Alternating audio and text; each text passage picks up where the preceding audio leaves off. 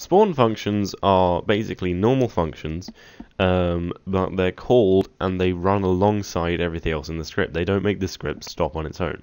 So in this example here, we've got a normal calling of a function. And here, since the function that it's in waits a second every single time the function runs, this will wait a second until the function's finished running before it runs the next line. But when you use spawn functions, it won't wait for that function to finish. It will just go straight on to the next line without waiting for that function to finish running.